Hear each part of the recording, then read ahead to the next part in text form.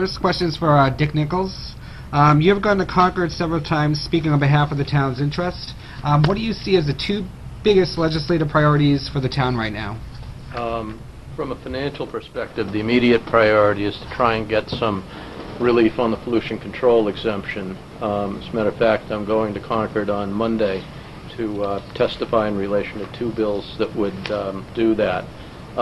Right now we have a pending case at the BTLA with NextEra, the Seabrook Station nuclear plant, where on one level we've got worst case scenario about $1.6 million on the line, and going forward, if they are completely successful, would transfer $400,000 or $500,000 onto the rest of the tax base. So that is probably immediate future the most important. I think on a longer term basis, Senator Stiles has taken a couple of passes in the last couple of years at looking to get some adjustments to the rooms and meals tax to reflect the communities, Portsmouth, Hampton, and so on, that make greater contributions to rooms and meals tax revenue, to try and get adjustments to the formula so we get a little bit more of a share to cover our costs. So those are two things that immediately come to mind.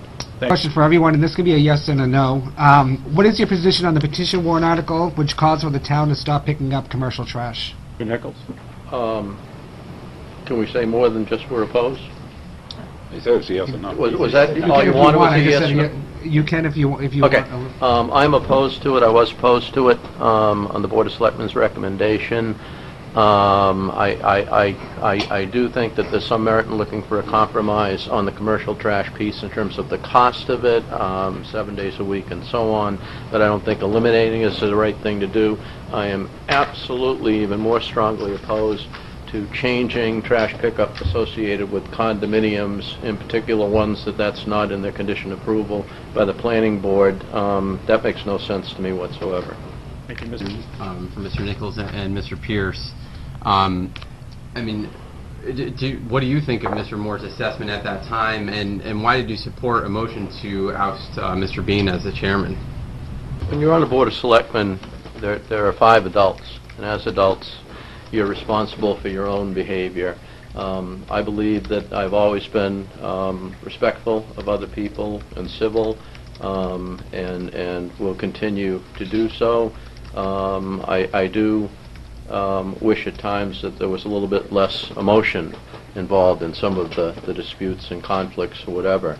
You know, Ben did what he did in resigning, and that's his choice, and you know, I enjoyed working with Ben. Very logical guy. In terms of the situation with Phil, and as the chairman, if you were to go back and watch the video, you see exactly why I voted the way that I voted, and that was simply I did not feel that the entire board was aware to the degree that they should have been of some of the activities that were going on. I believe that you're most effective as a chairman if you make sure that the other selectmen know everything that you do, and I've gone out of my way to assure that that's been the case. I've gone out of my way not to make decisions for the Board of Selectmen, but to make sure that they are informed. I'll make them aware of my own opinion, but to make sure that they are informed and have all of the information that I have available. I didn't think that that was happening. I pointed that out in the night of that discussion during the decision-making process, and I didn't feel that Phil responded to that, so I voted the way I voted. Incumbents, do you feel the board has been on a good course, and where do you envision it going over the next year? I think if I look back, it's hard for me to focus on 1 year in isolation like the last year, but if I look back over the last several years, I think that in some respects things have gone exceptionally well. We've gone 6 years without a tax increase. The town portion of the taxes is actually less than it was in 2008. The schools have gone up marginally, but overall taxes are virtually flat, less than a 1% increase over 6 years. I don't think many communities can say that. And at the same time, in the last couple of 3 years, we've resolved some issues that were long-standing issues that A number of attempts have been made in the past, and they weren't solved, and I'll give you a few examples. 2 fire stations have been approved and been completed. The Church Street Pump Station has been approved and completed. We went 6 years with virtually all of our unions out of contracts from 2006 to 2012. 5 out of the 6 were in contract in 2012. 6 are on the ballot today, and I think what's on the ballot, the terms that are there are very balanced in between the interests of taxpayers and the interests of the employees, and I'm confident that the public will see that and approve that. Having said all that, I think there's a lot of room for improvement in the way the board works together. Maybe a little bit, more time on the business and the logical aspect of the issues, and maybe a little bit less of the emotion and the conflict, I think would better serve us. Thank you, Mr. Nichols. Brief answers, and the Massachusetts U.S. Senators and 6 of its 11 U.S. representatives recently sent a letter to the Nuclear Regulatory Commission recommending that basically the license for Seabrook Station not be renewed until they deal with their concrete degradation problem. Is this an issue that Hampton should get involved in? I think it makes no sense whatsoever to be renewing a license that's got 20 years left to run for another 30 years. I think that's presumptuous, and I suspect that any benefit associated with that happening would probably accrue to Florida Power and Light and NextEra and not the local community. So that makes no sense to me, and I think anything that we can do, or our state legislative delegation can do, or whatever, that we should, that's not in the public interest. Good question. Now that the old courthouse and old town hall has been torn down, what would you like to see that land used for? I don't have any particular purpose in mind. I think before we go considering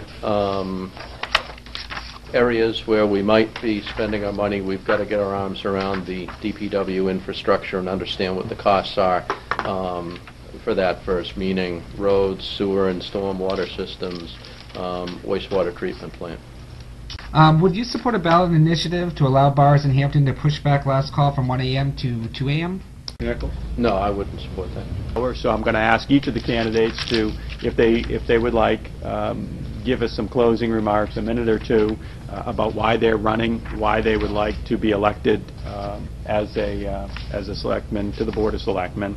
Off and on, the term micromanagement comes up in a public meeting, and I was kind of hoping that it would come up tonight so I could comment my own philosophy in that area. As a selectman, it's important to be able to differentiate between micromanagement and due diligence. Due diligence is the care a reasonable person would take before approving policies or acquisitions, and is accomplished by appropriate questioning and thorough examination. What really defines micromanagement is not whether one is digging into details, but which details and for what purpose. Is the individual nitpicking expenses or drilling down into details that provide a perspective on higher level issues in order to get to the root cause of problems? My comments on micromanagement. During my tenure on the Board of Selectmen, I have a track record of providing leadership and success in achieving goals. For 6 years, we've kept property taxes flat, and the unassigned fund balance has increased from $1.7 to $5.8 million. Credibility with taxpayers has resulted in the approval and completion of a number of major projects that were turned down in the past, including 2 fire stations, the Church Street Pump Station, and a salt shed. The 2011 assessment revaluation resulted in less than 1% of property taxpayers requesting tax abatements. Since 2011, I've represented the Selectmen in union contract negotiations. Prior to my involvement, the unions had gone 6 years without a contract. By 2012, 5 of the 6 unions were back on contract. All 6 are on this year's ballot with terms that balance employees' interests with those of the taxpayers. Going forward, addressing DPW-related infrastructure, roads, sewer systems, and so on is a major challenge. I'll continue to provide effective spending oversight taxpayers can depend on. I'll be open and responsive to residents and will always treat people with respect. I'd like to thank the Hampton Union for sponsoring tonight's debate, Channel 22 for providing coverage, and Bob Casassa for moderating the meeting. I would appreciate your support. Please get out and vote next Tuesday. Again, my name is Dick Nichols. Thank you.